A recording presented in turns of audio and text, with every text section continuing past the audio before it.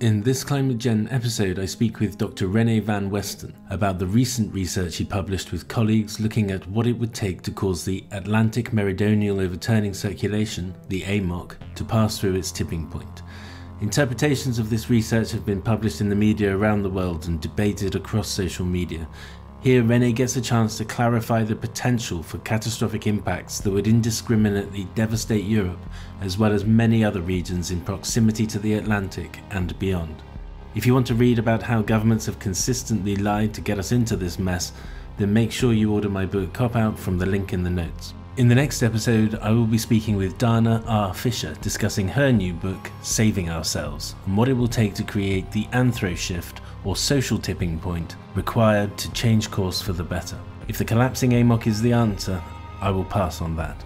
Thank you to all subscribers, your support is always welcome. Extra episodes and episode previews will continue to be forthcoming. There is a huge influx of requests for interviews and climate and ecological stories out there to cover, and I'm totally overwhelmed. Thank you again for your interest, feedback and support. René, it's great to speak to you. Thank you very much for taking the time at short notice as well. Yeah, great. In your modelling experiment, to sort of trigger the tipping point, if you like, you feed in extra fresh water from glaciers and Greenland. Are the quantities that you're feeding in, how do they compare to the actual amounts of water loss estimated at the moment? Yeah, that's a really good question. And definitely it's not very realistic if you compare it to what's going on at the moment. So the present day melt rate is substantially smaller than the amounts we put in. So we are also very frank about this point. But the main point of our paper was not to mimic a real scenario. It was just to trigger this AMOC tipping point.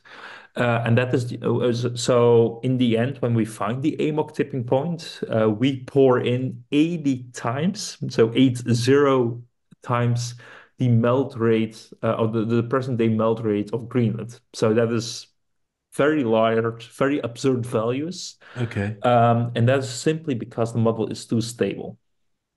In a previous interview, I interviewed Professor Jason Box, and he was talking about ice that's still on the raised bed of Greenland, but that's actually committed to be lost. Well, he was referring to as sort of zombie ice because it's going to come off. Did your study, I mean, I'm trying to get an idea of how these kinds of quantities that are committed, how they sort of feed into this, because if you're saying it's 80 times, well, maybe all of these things added together start to give us something close to that. No, probably not.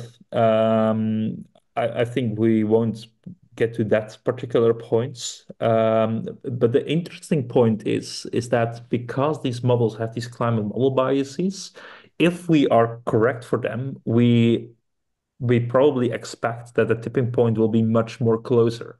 So then we're not talking about 80 times, so maybe then only 10 times or 5 times. We cannot say anything about that because we are not sure how all these biases influence each other, because it's a very complex system. You can imagine that the atmosphere responds to that, sea ice, land ice. So it is therefore a very urgent effort to the modeling community to reduce these biases and push the AMOC in the real observed regime in these climate models. And where you're talking about the complexity, you cite the Gulf Stream and also the Atlantic Ocean circulations, the other name, as the early warning signal. Can you just talk us through how that works and what the signal looks like if it was to tip? Yes, so that's a really good question. So I would like to start with the mechanisms which govern, in the first place, AMOC weakening and AMOC tipping. So in our climate model simulation, we add a small freshwater perturbation in the North Atlantic Ocean. And what it actually does, it slightly changes the densities in the ocean, so the density gradients, and this results eventually in an AMOC weakening. But of course, the circulation still starts to turn over, and it transports salinity from the equator to Greenland, to the more northern latitudes. So this partly compensates this freshwater input. However, when you're very close to this tipping point, you're adding more fresh water. The AMOC decreases in strength, but then you are not transporting that many salt quantities again to the north, which then amplifies this initial weakening or this initial freshwater perturbation. So this perturbation grows, which then further weakens the AMOC. You're getting less salinity transport, which further amplifies that. So that goes on and on and on. And this measure for this feedback loop, you can actually determine that at the most southern boundary of the Atlantic Ocean. So that is at 34 South. So that is between the tip of Africa and the South American continent. And what we actually measure there is how much fresh water is flowing into the ocean, into the Atlantic Ocean, or is exported out of the Atlantic Ocean. And this is called the FOV value. Maybe you've seen the paper, I'm not sure, or well, it actually says something. But the main point of this quantity is when its value is negative, these kind of freshwater anomalies are amplified in the system. So that destabilizes the AMOC. And when it is getting more and more negative, it strongly de-amplifies the AMOC system. And what we are currently seeing in the reanalysis products we analyze is that this value is getting more negative, and that implies that we are moving towards the tipping point. Can we talk about the impacts then? Just how drastic would it be for any specific regions that you can cite, or for the planet? Regions within the world or the planet as a whole. Yeah, so we were really surprised by the impacts, and in particular the rate of change. So previous studies already have shown what would happen if the AMOC collapses, and they already sketch a very clear picture, and we confirmed those results as well. But the rate of change, that is also something new. But first, just zoom out and what would happen. So the ocean circulation in the Atlantic Ocean effectively transports salinity and heat from the southern hemisphere to the northern hemisphere. And when this stops, all this heat will pile up in the southern hemisphere, and the northern hemisphere doesn't receive this heat anymore. So you see this typical seesaw pattern. So the northern hemisphere cools while the southern hemisphere warms. And meanwhile, you also see some shifts in your precipitation pattern because it's also connected to the Atlantic Meridional overturning circulation. And the circulation also influences the sea level height in the Atlantic Ocean in specific. And you're also getting some sea level rise in the Atlantic Ocean up to 1 meter. And then you also asked about, okay, which region is most influenced under such a collapse? And that is the European continent. And the European continent is really influenced, for example, by the warm Gulf Stream. And without its heat, European climate cools down by about 5 to 10 degrees Celsius. And some regions even cool down by almost 20 degrees Celsius. So that is quite absurd. And yeah, to find these kind of very sharp and stark temperature contrasts. And obviously, with all the pressures around the world as it is, Europe regards itself as fairly stable. We would be talking about some major disruption. Exactly. And to be clear, there are quite a lot of eminent scientists responding to the media around all of this, saying, this is a risk, but it's not a forecast. No. And how would you characterize the risk in response to your own work? I think the scientists that they provide indeed a correct image of our study is that indeed we don't have this forecast. We only can say that there is a potential future in which that can happen. It's now also confirmed by our study.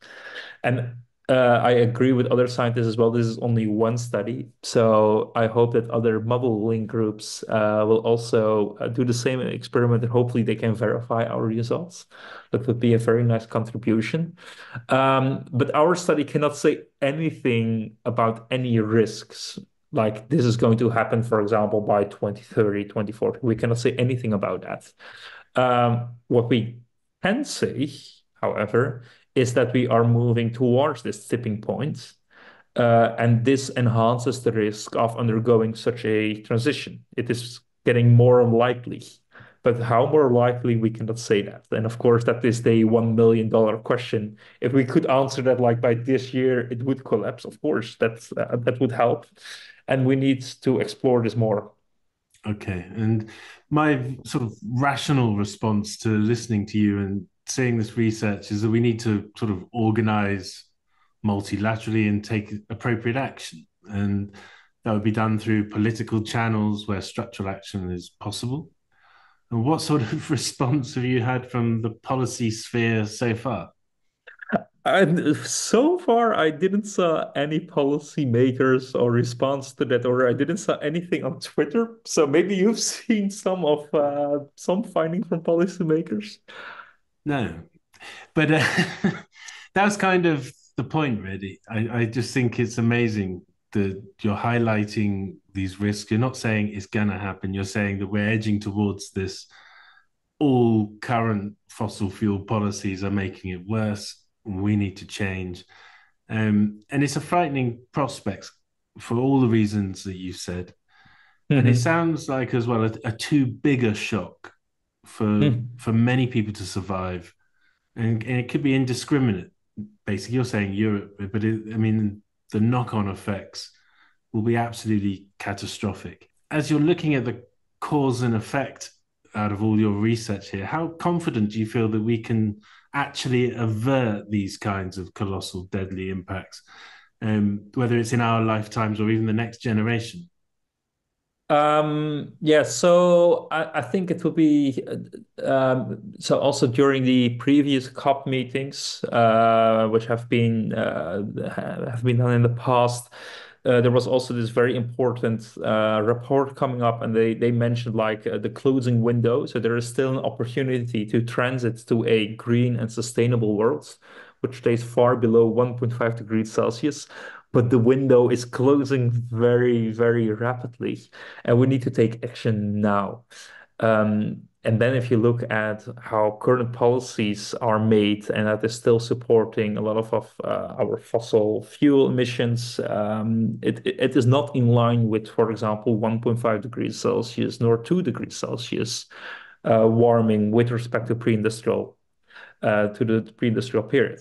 So I think there is still time, but time is running out very soon. So we need to take actions now.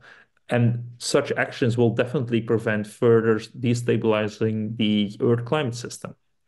So therefore, I think we need to really take climate change way more serious than it's already been mentioned by a lot of scientists. But the scientists, I mean, you guys have kind of done your.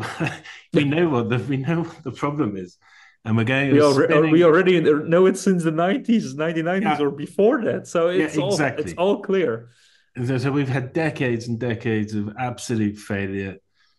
And now we go to COP28 and we're going to COP29, which is an even bigger joke. And I mean, these are like death policies they're coming up with because they're just saying, yeah, by the way, we're expanding our gas production and oil production. And therefore, that makes what you're saying is a a big certainty if we carry on doing what we're doing, an inevitability Mhm. based on those points. And they're not going to change course. We kind of know that, don't we? I hope that I am wrong in this issue and that we can avert such a potential scenario of a future AMOC collapse. But continuing on this road, it will become more likely. And I hope with these results, it provides much more evidence. Hey, this is a potential future scenario. If you want to avert it, you need to take action now. And before our publication, people could still argue, okay, maybe this is still a dream-like scenario. There was still discussion among the community whether this was really possible in such a climate model simulation. So this is a very important piece to the puzzle, and therefore it is very good that it is now out there and that we can inform policymakers much more carefully and also with more information what would happen if we are continuing down this road. Okay. And just to end on, you just said about informing policymakers, we just talked about that, and they're not doing anything, but you are doing a good job actually in informing the public because this has gone right across the media. And I know some scientists are like, wait, everybody calm down. It's not the end of the world just yet. But really, the public do need to know and the public do need to respond. And if this impact kicks in, it's not going to be one you can easily bounce back from. No, So exactly. is that part of your mission here with the great communications that you've done? Yeah, I'm really pledging for a lot of outreach with the general public because then they are also familiar with this point that there's also a potential future which which this can happen, and I think it's very important to inform the public well. Also, of course, not to scare them. I think that's also very important because maybe you've seen the headlines that in 2025 the AMOC will collapse and this will happen. That's clearly not the case, and that is also not how we communicated our results with the media. But of course, people would like to get some more readers to the news stories. And therefore, I'm really glad that you asked me for this interview, that we can discuss a little bit more on this issue. Well, Um, it's been really, really interesting, and yeah, thank you very much for the work. And yeah, but I think you've done the right thing. I think people need to understand that we need serious fossil fuel non-proliferation treaties to get this just out, to change direction. So thank you very exactly. much.